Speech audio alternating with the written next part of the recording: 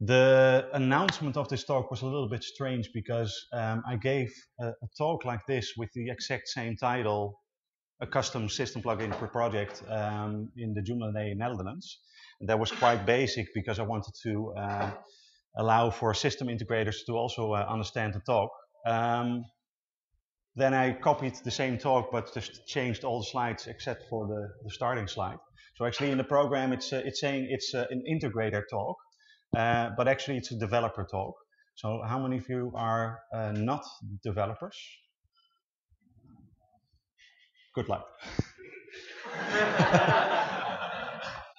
Well, I'm going to explain all the steps anyway, and it's meant like to show you what you can do with plugins. It's showing a couple of examples. But my major reason to actually have this talk is to show also the developers smarter ways actually to build plugins, reuse code for different kinds of projects. And it's also showing a concept that is known as mixins. So how many of you guys are known or familiar with mixins? Yeah, I was expecting only to see a couple of hands, but still I'm going to explain the whole concept of a mixin with some example code. So that's going to be interesting. Well, to introduce myself, to introduce the slides, they're online available already, so you can just go there and check them out. My name is Jisse Reitsma. I have my own company called Urio, also sponsoring this event.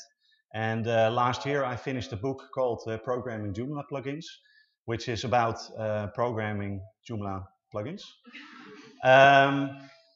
Well, it's one of the concepts I had with learning more about plugins is that you get a base example of a plugin, so like a plugin skeleton available online. There's many different guides. There's various tutorials that take you through the steps of creating a plugin, doing certain things with it.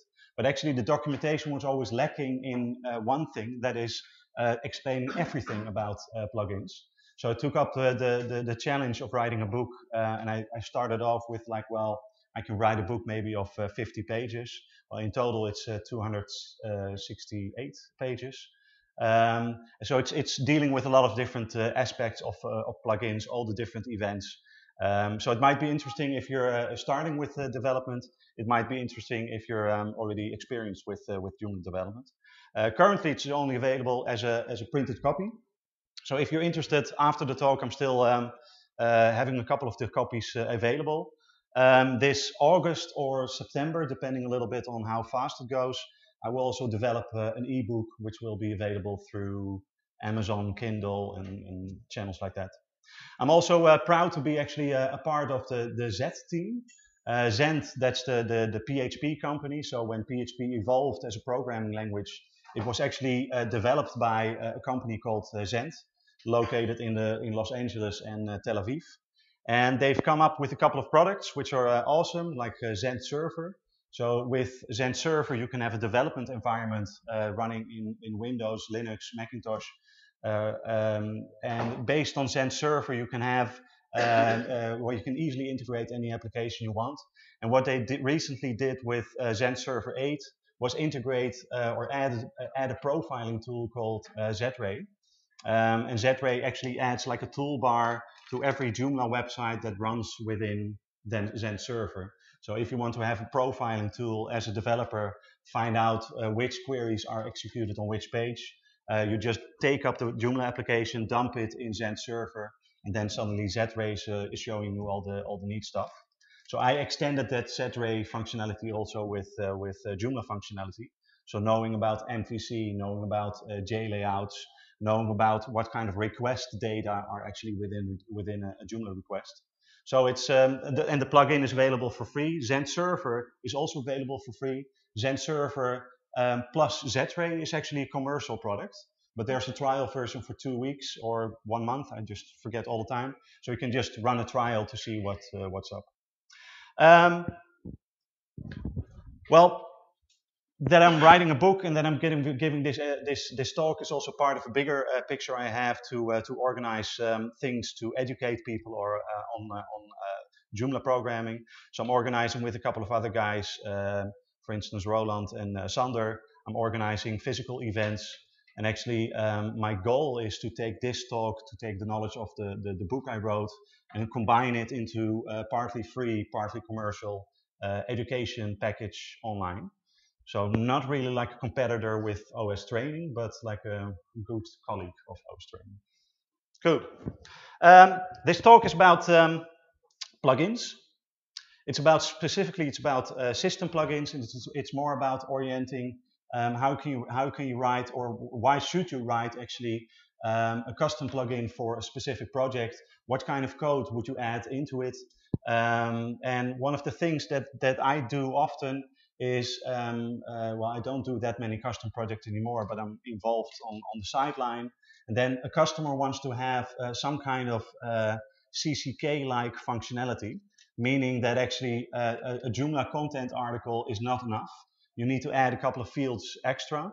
And well, what has been a known topic actually in the Joomla world is that we can add a CCK extension and replace the whole content infrastructure of Joomla, replace it with something like K2, like Flexi content, Sublo. But instead of doing that with a full-blown CCK, you can also do that with a Joomla plugin, simply by adding things to a thing called JForm. JForm is like an object-oriented approach to forms. So that's dealing both with the form output, the generation of HTML to create a form, or it's also dealing with the posting of the form, meaning also the filtering and the storage of all the data. So when dealing with custom projects, the custom demand I often see is, hey, can you add a certain field to a Joomla article? Because it's easier for us to use that content. We have certain content editors, and you don't want to, for instance, you're building a book catalog. So every book has content describing the book, but it also has an author field. It has an ISBN number. It has all these different fields that are specific for a book. So instead of just dumping it into the body of the article, you actually want to have separate fields for all those different data. So you can just use a Joomla plugin to add those fields to your environment. I'm going to show you some code that is actually dealing with that. I'm also going to show you that actually that code can be very generic. And that's like the second step in my whole talk about mixins. Because if we can make the code more generic, we can reuse it for every project. So while we're actually dealing with custom work, custom programming, we can still use big chunks of that code, reuse it, place it on GitHub, share it with others. So mixins is like an attempt to create a kind of architecture to create reusable plugins for everybody. And an attempt. So Joomla plugins. Normally I would like take half an hour to discuss this, but actually I want to get to the code quicker. So how many of you have created a plugin in the past? Most of you. Well, to briefly explain plugins to those that didn't yet. A plugin is also grouped into a certain group. So we have content groups, we have a system group, we have an authentication group. And a plugin is basically a plugin class. So we're dealing with PHP objects. And within that class, you can define a method. And that method has a certain standard. And if it's starting like with on content prepare, actually the on content gives like the impression, or it's like giving the intention, hey, this is an event.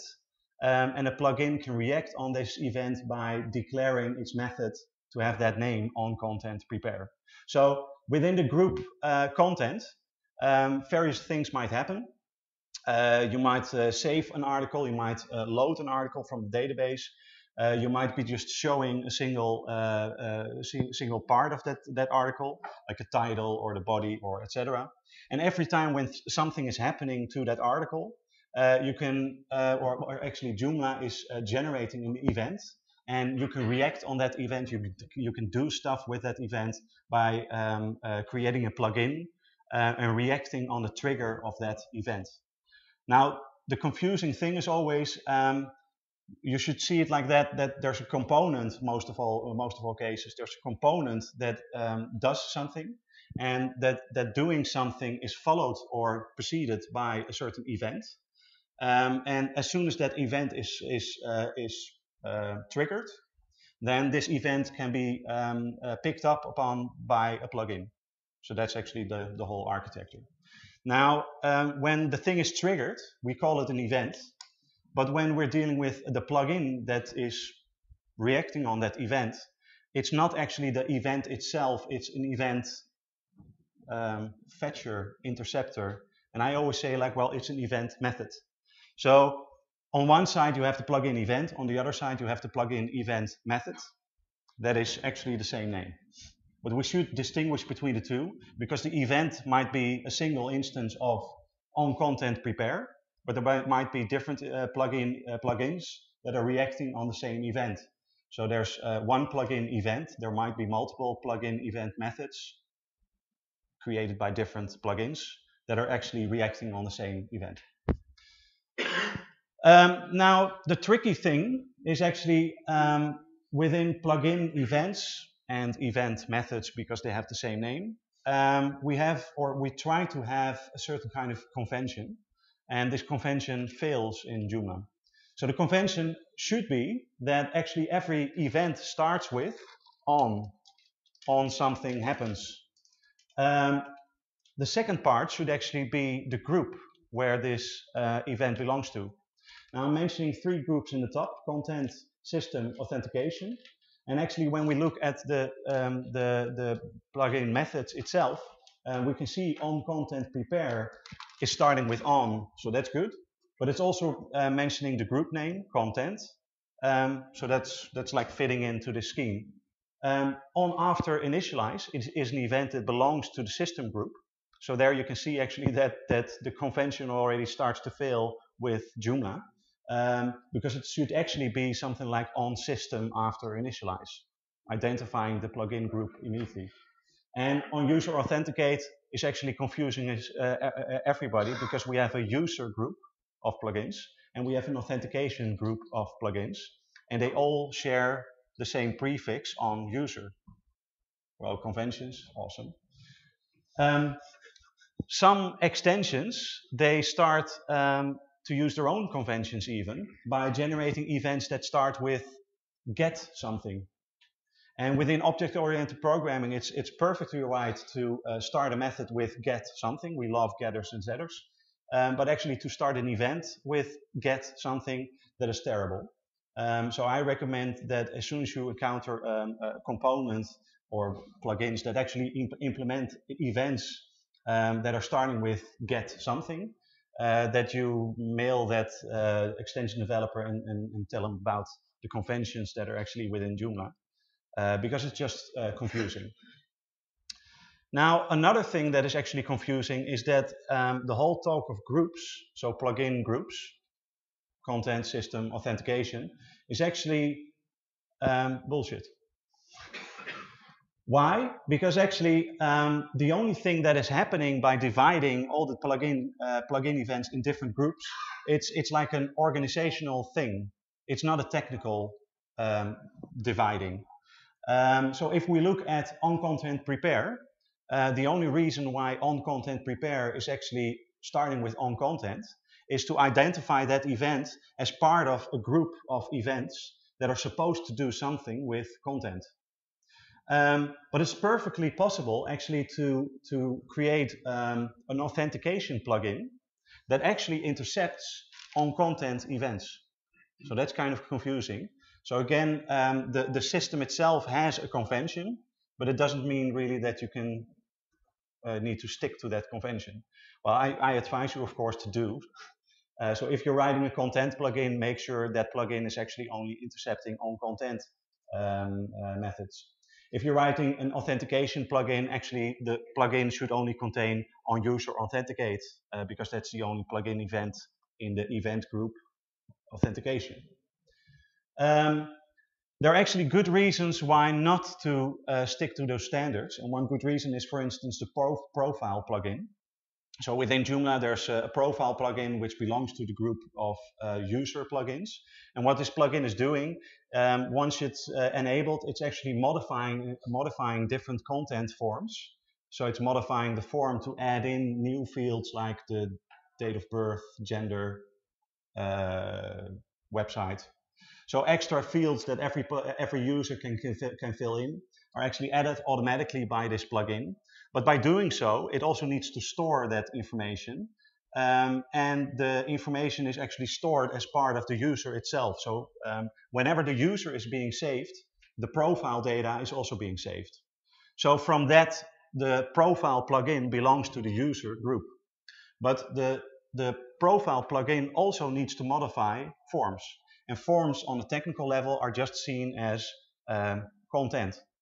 But it's just that the content is not displayed as an article or whatever. No, it's displayed in a form. So actually you can see that the profile plugin is doing two separate things at the same time. It's modifying forms and it's doing something with users.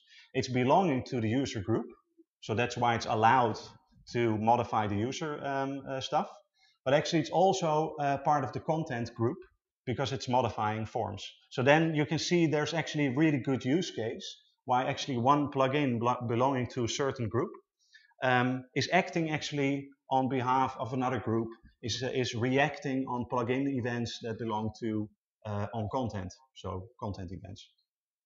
So that's kind of confusing, but it's also kind of saying like, hey, but this is how Joomla works, and it allows us also to reuse code in a better way. So one reason why there is a plugin called the profile plugin that is actually both modifying forms and modifying users is that, well, if we separate the functionality, we suddenly have two plugins, making it more complex to use.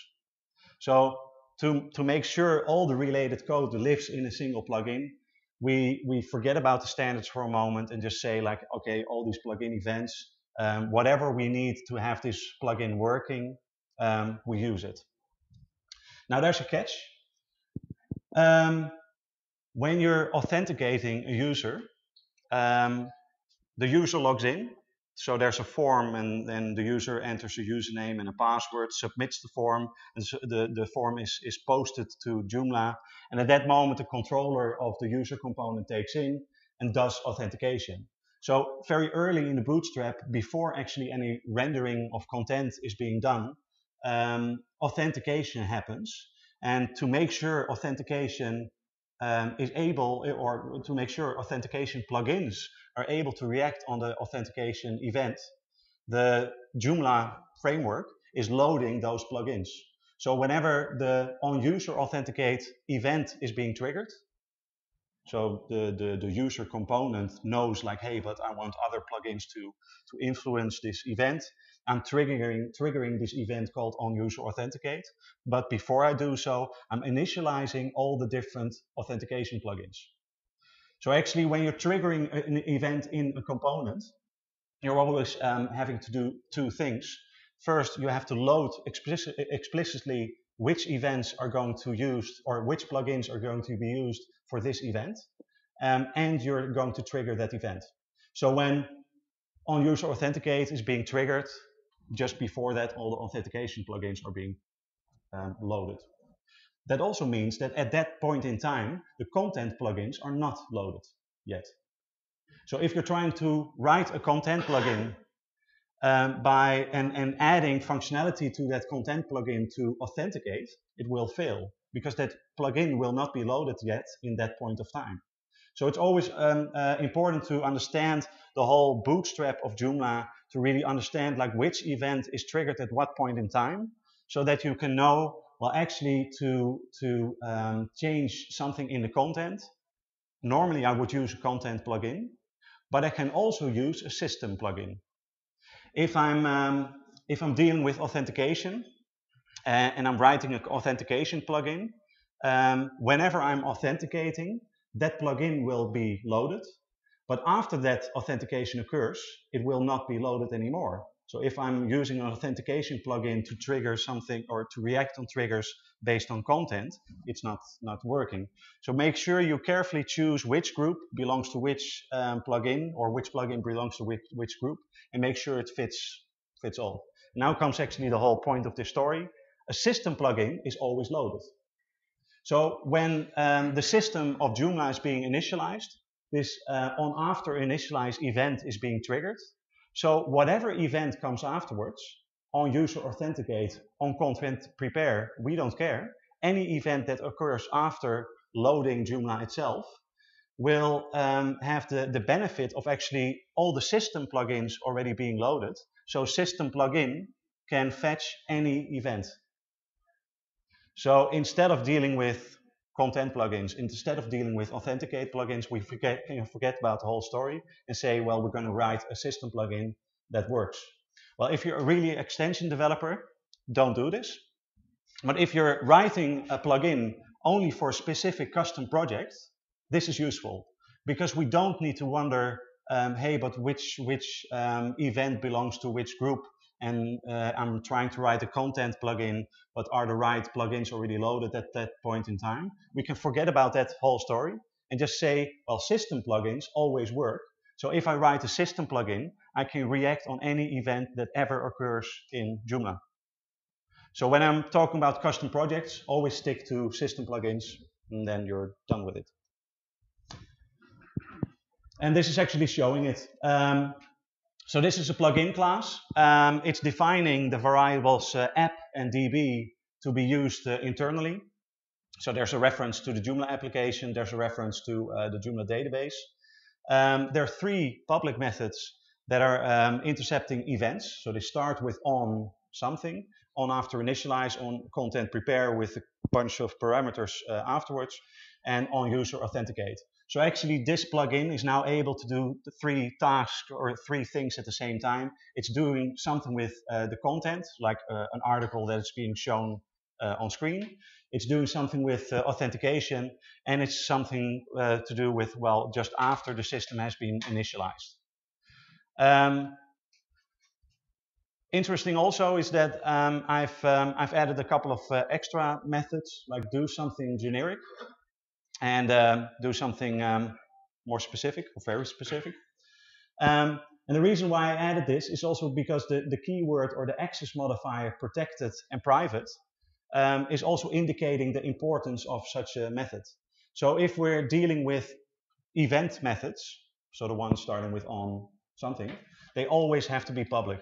Why? Because the plugin class is being called from outside of the plugin class by Joomla. So Joomla needs to access this class, and it can only be accessed if the plugin method is public. But actually this on something generic, well, that's more generic, and actually only our plugin needs it. So we make it protected. It can be used in this specific plugin. But if somebody else writes another plugin based on this plugin class, that person can still reuse, do something generic. So that's nice to share the code and etc. And we're coming back to this modifying thing, the access modifiers, where we're dealing with mix-ins. And of course, when we're doing something really specific, we just declare our method as private, because we don't want to share that code with the rest of the plugins or the rest of the world. So it's actually by choosing the access modifiers protected, public, and private carefully, we're also making a declaration about our class, like, hey, this is our class, this is the interface we have to the outside world, so that's the public methods, and all the protected properties are actually like a communication, like, hey, all other extension developers, I created some cool stuff, maybe you want to reuse it.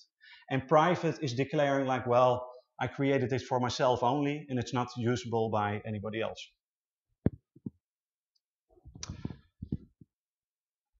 Well, this is more or less the same story, but to distinguish a little bit between the public and the private methods, I always refer to the events that are being used to do something with the plugin events as event methods. And actually all the other methods are helper methods or, well, do something else methods. So that's the terminology.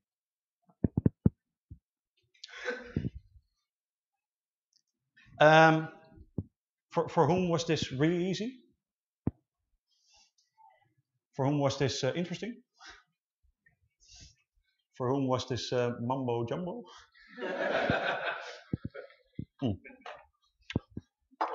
Okay. I'm not British, but I love the expression.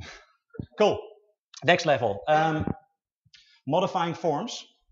JForm is this object-oriented approach within Joomla to modify forms or create forms in actually two different ways, through PHP code and through XML code. And what we can do is actually modify existing forms. So anytime when you're actually in Joomla and you're seeing a form, most of the time it's actually dealing with JForm. So for instance, a login form in a module in the front end, I believe that's not really JForm, but that's more like custom code, HTML, PHP. But if you're dealing with a content creation form, that's definitely JForm. So whenever you're dealing with a form in the backend of Joomla, that form is actually based on JForm.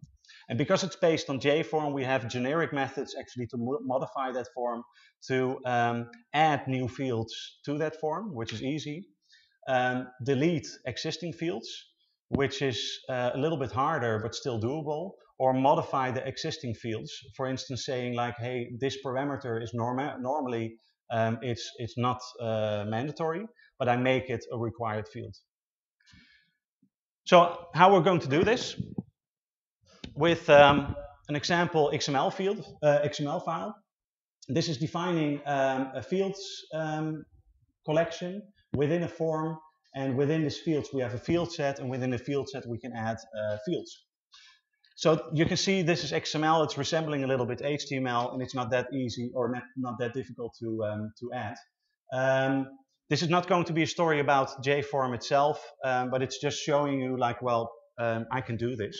I can add new fields by just defining XML code and just watching the documentation a little bit.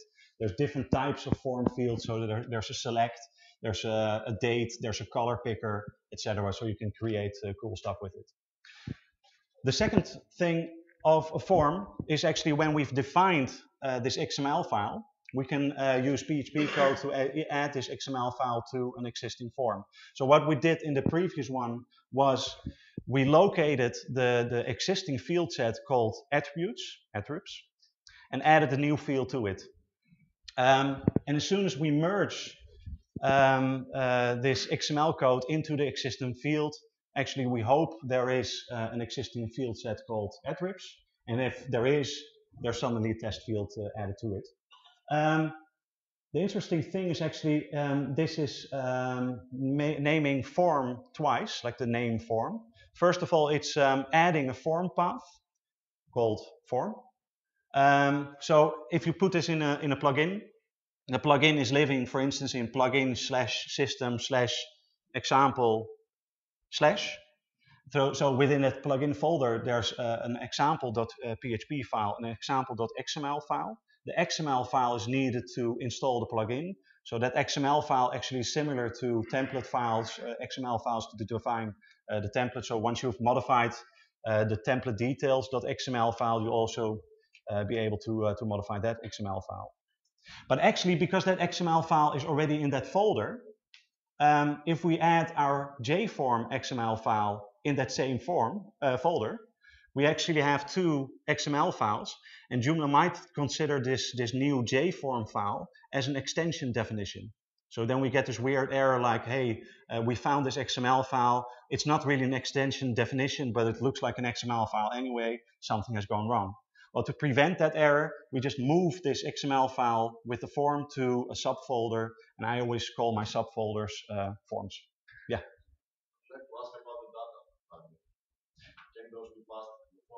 Yep.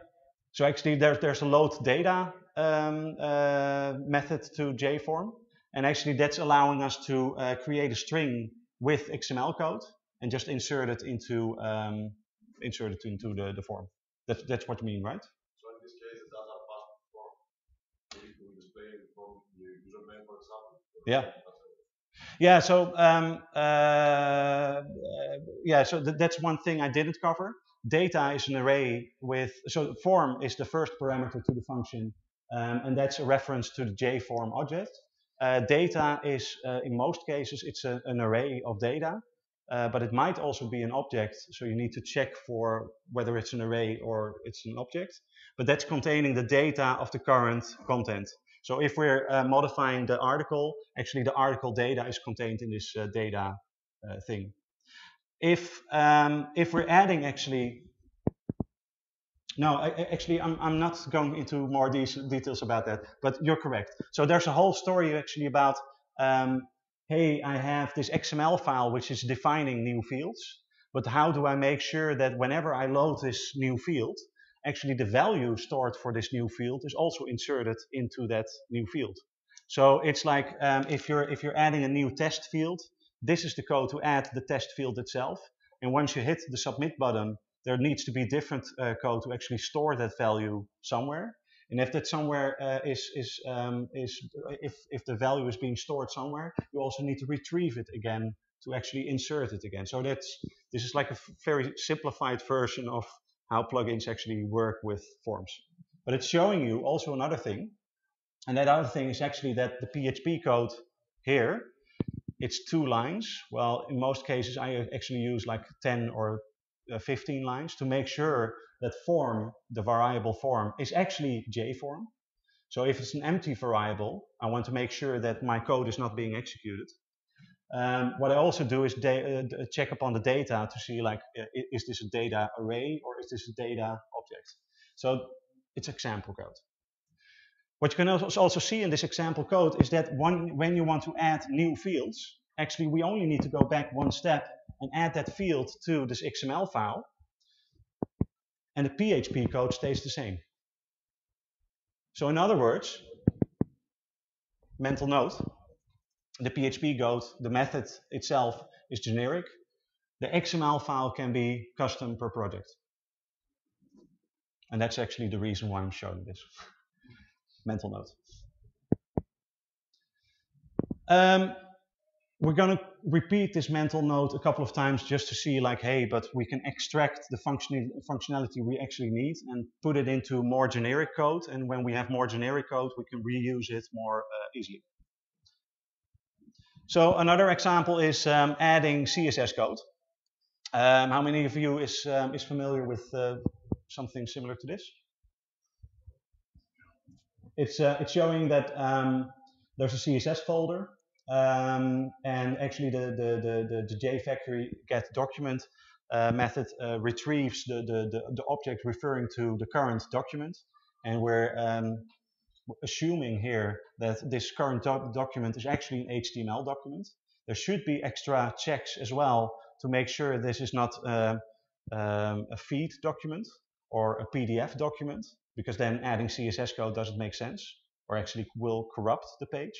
So we need to add, again, different checks, but this is like the generic code you can imagine. Now, in the previous step, actually this plugin method to add an XML file to a form was generic. So it could be copied and pasted to any plugin and it would still be working. In this case, the code is not generic anymore. It's actually containing the name of our plugin. So when we're dealing with cleaning up our code so it might become reusable for other projects, we want to differentiate between the different tasks something is doing. So a method should only have one single task. And if we have less dependencies per method, we can use that method over and over again without needing to modify things. So if we go back a little bit to this method, there's actually, one place, the CSS folder variable that's now containing the name of our plugin. So if we make that more generic, if we find a way to automatically fill this variable, then we can reuse the same code. So that's like refactoring this method. And we also can see actually that this method therefore is doing two things. It's defining the name of our media folder, and it's defining also which CSS file should be added to the document. So that's actually two things that are now bundled within one method called onAfterInitialize. So we're going to refactor this a little bit by adding a new method called addCSS. And actually all the code that used to be in onAfterInitialize, we just move it over to the second method. So this is like the first step to clean it up a little bit. And what I also did was make sure that the file parameter in this method can be set dynamically. So instead of just adding a default.css, we can now use a bootstrap3.css file. And of course, we can take it up a little bit further by just removing the entire dependency with the plugin name. Because this plugin or this file, actually, the method lives in a file, and the file lives in a folder, and the folder is specific for the plugin. But if we can detect the folder name, we can also detect the name of the plugin. So if this is an example plugin called example, then we can actually go to the base directory of the current folder and get from that base directory finally the name of the plugin and the plugin group as well. So now you can see actually that the dependency with the name of the plugin and the type of plugin group is removed entirely. And this whole method called add CSS can be moved to another location to be reused for every project we want. And actually, the only custom code that lives now in our plugin is the first line, add CSS with argument default. So now this is actually the direction I'm heading to. Like we're dealing with plugin code, which is useful to reuse. But actually, if we want to reuse it, we don't want to modify those lines of code every time again. We can make it such a way that actually it's reusable. Is it already that fast? No. They had enough of it. So this is actually the way you can deal with the different plugin methods. Back to the previous one. The add CSS method is actually now doing a lot of different things. It's determining the plugin folder. So not defining it as a static variable anymore, but going back to the parent of the parent folder and then determining based on that whatever plugin we're dealing with. And it's adding the CSS code. So by adding more and more of these methods, we actually can clean up the code further and further. So then actually we have a get CSS folder method that is only doing one single thing. Look at the current folder of this plugin and determine the plugin name out of that. And the more of these methods you have, the easier those methods can be reused in different projects. So the mental notes, again, it becomes more and more generic when we do refactoring.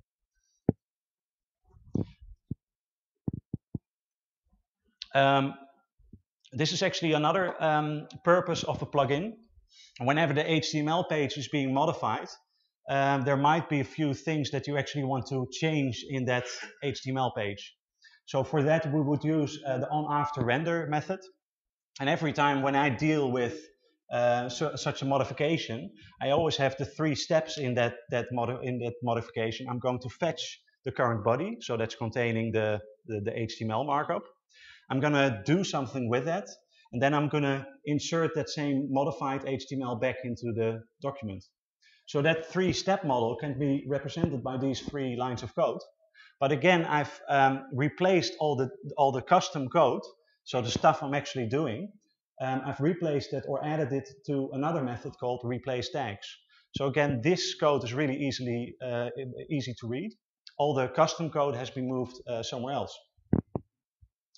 And that custom code could look like this: a regular expression to go through the whole body document. And this is actually from this is the Font Awesome example from the Joomla Day Holland. So I created this plugin available on GitHub that is actually implementing the Font Awesome icons by searching for how do you say that, the ringle curly braces. So it's starting with a curly brace followed by the keyword FA, a space, and then an identifier of the icon you want to insert. So if there's a Twitter icon, you could say FA space Twitter, done. So instead of all the HTML, you can just dynamically load this plugin.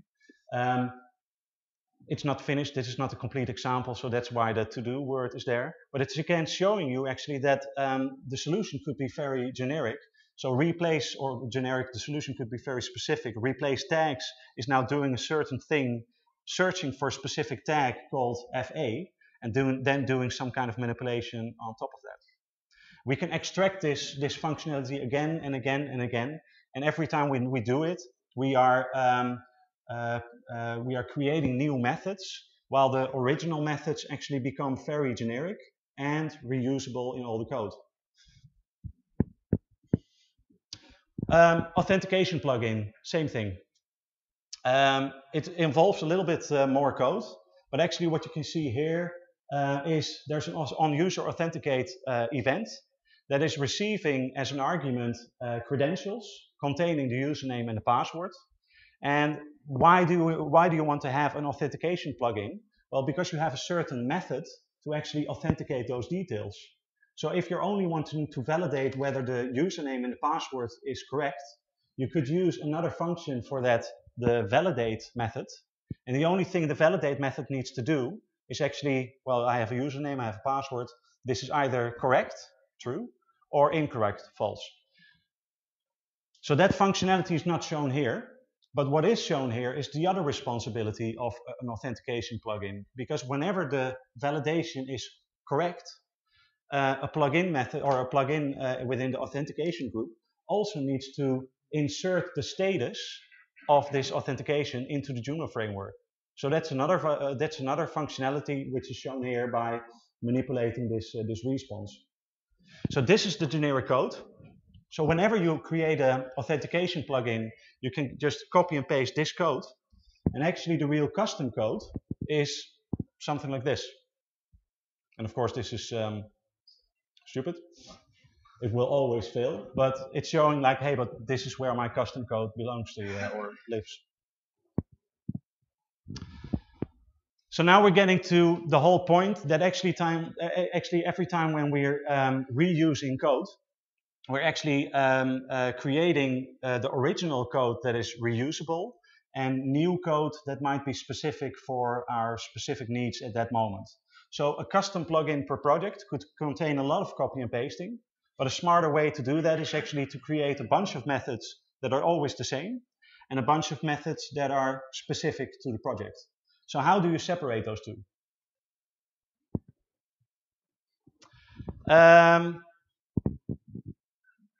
A possible solution for that is mixins.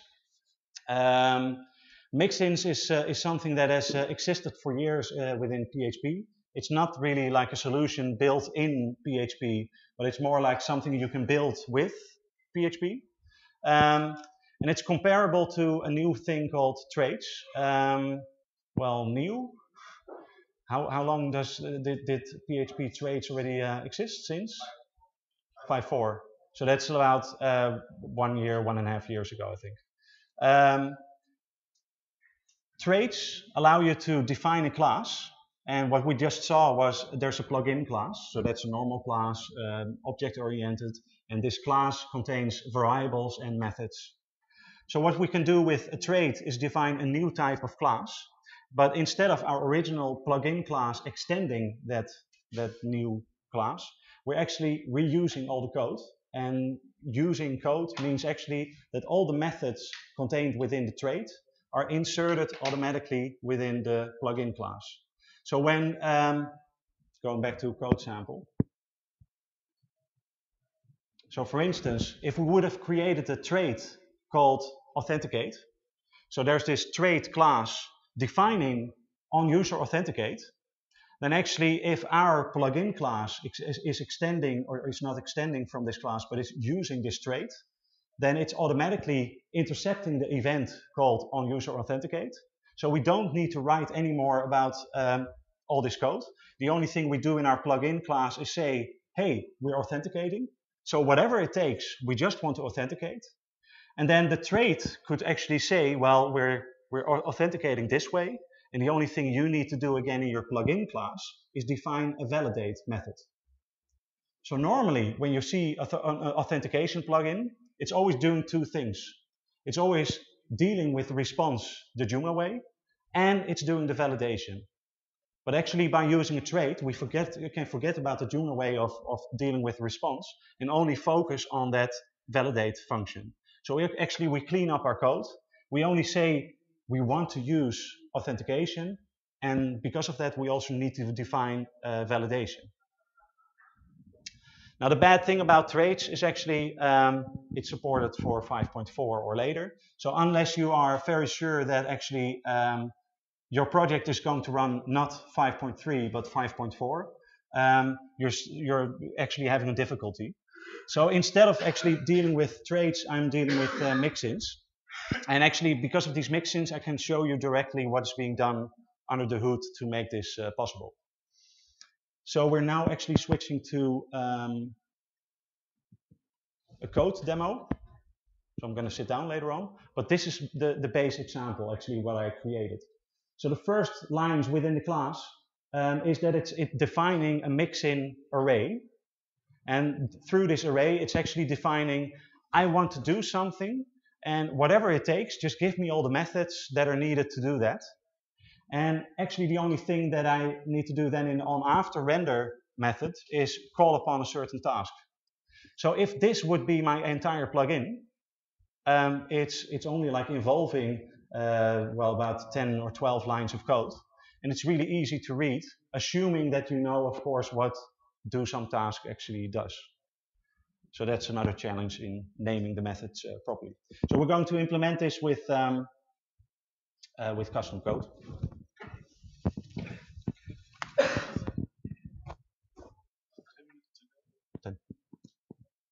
So the code I've written is also available on GitHub, so you can check it out later. Oh, that's for later. And just to show you, I'm now here in this source folders with a plugins file, plugins folder, system folder, and this is my custom plugin. It's containing like the necessary files for a plugin to load. So there's an XML file, there's a PHP file, and then we're getting actually to the custom folder and the mixins folder. So going through the code itself, like first we're starting with some mandatory stuff about commenting and a check for the JExec variable. And now I'm doing something different that is normally not in plugins. When you're creating a plugin class, that plugin class needs to extend from the class called JPlugin. So when you're creating a class, always extend from JPlugin, and then you have a plugin. In this case, I'm extending from another class called plugin system custom abstract. So all the functionality that I can reuse is actually stored in that other class. And I'm also defining some mixins. And actually, this is almost like all the mixins I created as an example. There's a checks folder. And within the checks folder, I can insert all the classes responsible for doing anything doing with checks. So one check I often have to do is actually see like if the current request is an AJAX request. Because if I'm inserting a CSS file or a JavaScript file, I don't want to have an AJAX request being handled at that moment. So checking whether there's an AJAX request or not allows me to quickly deal with this also. The same way for the front-end check. I always want to check when I'm inserting CSS, I want to check whether the current application is the back end of Joomla or the front end of Joomla. So again, all the functionality of checking that is put into a thing called mixin. And from within that mixin, the only thing I need to do is call upon that code. So the magic actually happens within this method. It's the onAfterRender method. And actually what I'm doing here is I'm not inserting any CSS code, but I'm checking whether the current request is an AJAX request or not the front end. And if that's the case, I'm not doing anything. So as you can see, the check itself is just a method. But the main point here is that the method itself is not shown in this class because, well, I don't care. It's not custom code. I don't need to worry about it. So the isAjax request is so simple. I could use PHP unit testing for that to make sure it's simple and working. But it's like a logical name. And if I call upon this method, everybody can read like, well, if this is an AJAX request, you are returning false. The code is simple and clean to read. The second thing it's doing, it's checking actually whether the HTML body is containing a tag. So starting with a curly brace, followed by foobar, followed by space and something else. And whatever match is being found in the body with foobar is being returned into an array of tags. So the whole thing of regular expressions, I don't need to worry about it anymore. It just works. So I've created reusable code that allows me to focus on doing something with tags without actually dealing with the regular expressions anymore. So how is this working? well, if all the methods are defined here or are being called here, so Ajax request, then it has to come from the parent class. So the parent class is, please go away. Yep. My mouse is a little bit stuck, which is not. So is Ajax request is actually defined in the abstract parent, and this abstract parent, which is right here. You have to click on the left side. Can I use tabs? No. Strong tab or alt tab. Alt tab? Control tab. Yeah, then you should use Control tab. Yes. Yeah. Cool. Well, I lost my mouse, but we still can read the code. So this abstract class is not containing the methods we've seen before, because actually what I want to do is whenever I'm checking something, I want to have that code live in a folder called checks. And I don't want to have one parent class that is containing like hundreds or thousands of methods that I might use or might not use. So I want to keep my code very clean. So the only thing actually this method is doing is implementing mixins. And because we're almost running out of time, so I'm keeping it simple what the mixin actually is on the code level. Whenever a method is being called within an object, PHP looks for that object, makes like an internal listing of all the methods that exist in that object. And whenever that method is not found in that object, it calls upon a magic method called __call. And by default, this __call method does nothing. So when PHP encounters an object, is looking for a method X, and __call is also not returning anything useful, you get a PHP fatal error saying this method does not exist in this object. So then the thing crashes. But in this case, I've overwritten it and said, well, whenever you have a method that you can't find in this object, actually use my thing here to go to another class and use the code from there instead. So going back to the question then, which class?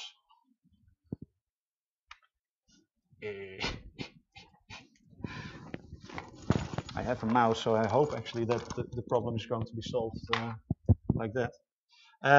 So it's actually, yeah. So it's actually hooking into the functionality here that there's a simple array defining all those other classes. So I've defined now to a PHP, whenever you can't find a certain method, instead go to these classes, checks Ajax, checks frontend, actions tag, and make sure that those classes are actually mixed into the current object. So those methods are also mixed into the current object and are callable. So whenever this method is actually being executed or is being called upon, this method does not exist in our current class. So PHP goes into my mixin method, and actually there's a class called Ajax, and there the code is actually living for this is Ajax request. So as you can see here, there's a bunch of lines to correctly detect whether the current request is an Ajax request or not.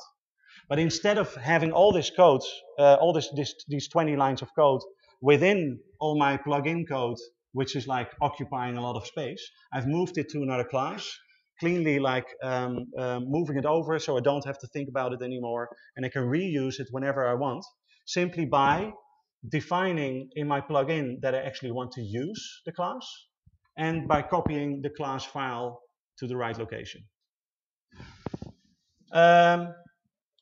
Well, for the techies, the nice thing about this is it's actually detecting whatever class is right there by using PHP reflection. Because when I'm inspecting another class, I don't know which methods are actually static and which are not. Or I don't know which methods are actually public or private or protected.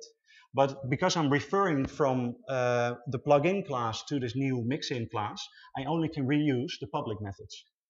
So I have to inspect this new class, this mixin class, to make sure that I'm not calling a private class from within my plugin. To do that, I'm using a thing called PHP reflection, which is well, nice code to actually build a mechanism like this for mixins. So the same thing that is true for Ajax is also true for the front end. So I've moved all the functionality of how to detect whether the current application is actually the front end or the back end. I've all stored it into the separate class. This class is something I can reuse, or you can reuse also in every project you want. And the only thing you actually need to do is define a plugin class that is extending from this magic class called plugin system custom abstract. Copy all the files from the folders checks and actions and, no, I'm saying it wrong, all the files from this custom folder and this mixins folder to your own plugin folder. And then suddenly you have all these different objects, object methods that you can reuse and apply to your own project. So what I've done now is I've done a couple of checks, and I've done one action which is actually referring to the part that I'm reusing a regular expression to search for certain tags in the body, replace it with, or get an array out of that with all the responses. So that's right here. But as you can see, all the complex code is stored like in a class deep away, and the only thing you need to do is actually call upon this parse body tags method with a certain string. So that could be FA, it could be foobar, it could be the name of the tag you've inserted in all your content. And the only thing you need to do is actually also, you need to know that its input is this string, the output is an array, and the output can then be reused in every way you seem fit. So this was like an example of how to use mixins to make your code reusable. On the other hand, it was also like a little bit of a practice of how to refactor code that looks custom made, and actually split it up into methods that are very generic and methods that are not generic. So those methods are really the custom work.